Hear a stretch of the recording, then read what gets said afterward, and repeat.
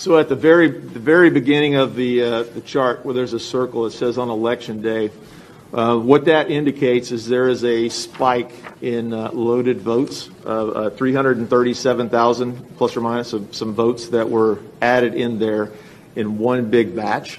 So that was an anomaly in the reporting. Normally you would expect to see a smooth curve going up, not any big spikes. That's kind of what Greg was talking about, the anomalies of loading and uploading those votes.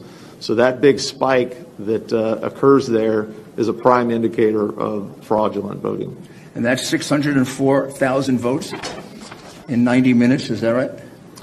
Correct. This is 337 votes, 337,000 votes in that period of time. Yes. And when you look at this entire curve with all these spikes, can you calculate how much of a vote that accounted for Biden and how much for Trump?